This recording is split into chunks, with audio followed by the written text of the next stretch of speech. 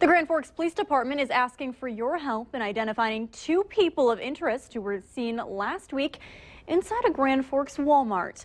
The police department posted photos on their Facebook page of these two men walking inside the Walmart at Gateway Drive around 8:30 p.m. on January 17th.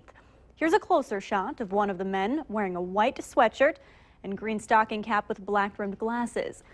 Police are also looking for this vehicle, which they describe as a 2006 or similar blue Saturn Vue.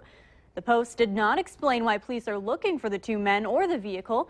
Anyone with information should call Grand Forks Police.